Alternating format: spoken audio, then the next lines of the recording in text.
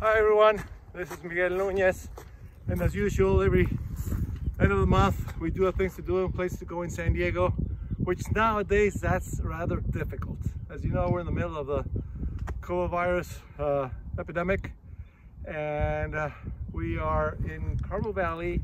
Behind our house there are a few little trails that are not closed off to the public, and they did, of course, because of the non-responsiveness of a lot of people still going out. And I understand that urge, because I have that same urge of being out there and needing to be in touch with nature and walking in open spaces and blue, green, everything around. So those trails that are not sponsored by the cities are still open. You need to know your way around these trails. Again, we've been hiking for so long that we know where they are.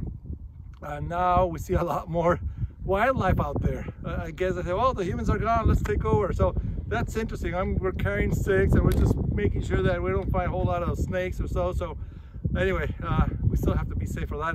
The last thing we need right now is to get bit by a rattlesnake, and no hospital is going to take us. They're saying, just write it off.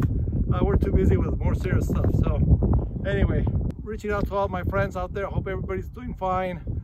Stay in place, stay away from other people.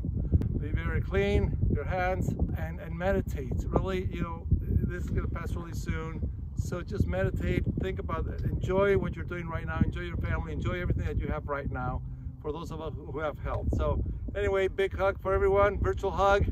Take care, and I will see you guys in a month. Okay, see you later. Bye-bye.